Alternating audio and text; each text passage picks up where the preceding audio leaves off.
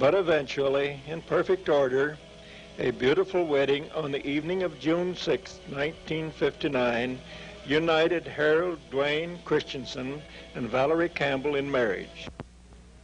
After a short honeymoon, they arrived in Cincinnati, Ohio, where they made their home. During the second summer following the wedding, Dwayne was called into military service training near Tacoma, Washington, as a captain to fulfill his college training obligations. Friends and relatives thought it was wonderful to have them back on the Pacific coast and near enough to be able to see them from time to time. A most exciting event occurred while Dwayne and Valerie were in Tacoma. Cindy Ann Christensen was born June 5th, 1960.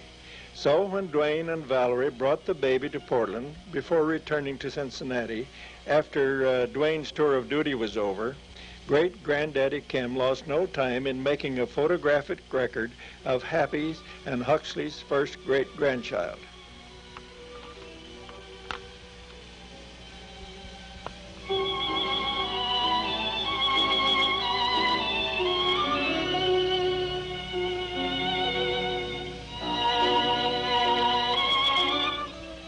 The visit to the Pacific coast was all too short, and soon they were gone with their precious baby.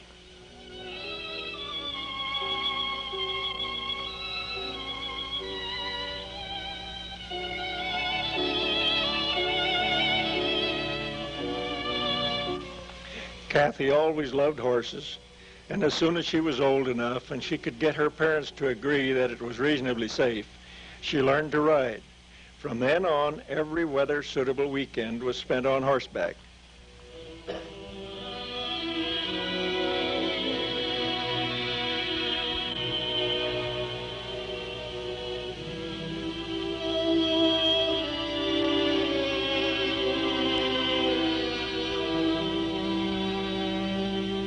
When Cindy Ann was 2 years old, Dwayne, Valerie, and Cindy came to Portland for a vacation visit.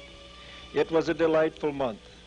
The little 2-year-old, with her generous mouth, friendly laughing eyes, and delightful smile, loved all the world and everyone in it.